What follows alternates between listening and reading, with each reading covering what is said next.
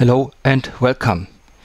In my upcoming video of wireless energy transfer, I will discuss a subject in details which has not been discussed or explained before. We are talking about impedance matching and talking about standing wave ratio, and I will also explain why it is required that we deliver the energy in an efficient or in a perfect way to a load, as it is in radio frequency, well known for antenna driving systems.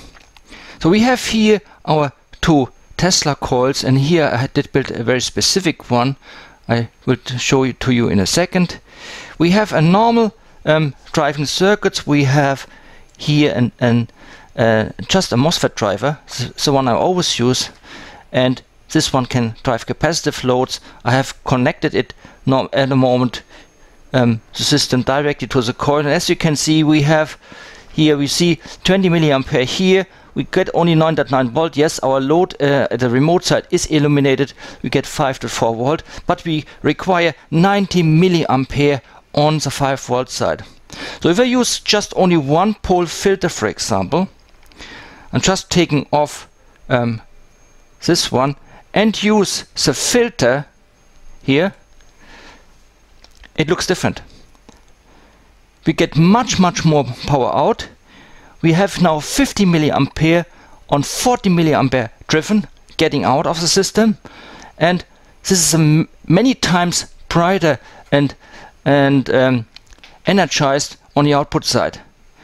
We simply have now adapted our system with a simple one pole filter which isolates the frequency to a specific frequency, which provides a gain as well, and also allows us to align both coils to each other. However, it's far more complex, and I will go into details about what that means. And I want to give you a brief idea of the coil I'm using here now.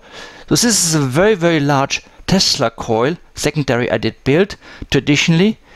It goes almost up to the ceiling. It's 1 meter high, 3 feet long, with an extended sphere on top.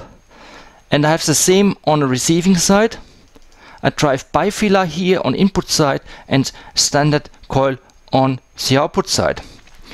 I have remotely connected then the DMM on the other side. Everything over 2.4 volt is very efficient and powerful. That is the equivalent of, here we have 50 milliampere here directly on a line measured going out, and on a load via DC via the primary coil we would measure about 40 milliampere on the output side, which allows us to drive the load. So as you can see here, we have an efficiency which is higher than one by doing this way.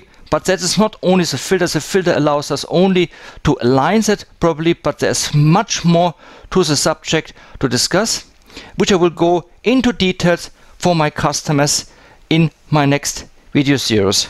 Thank you.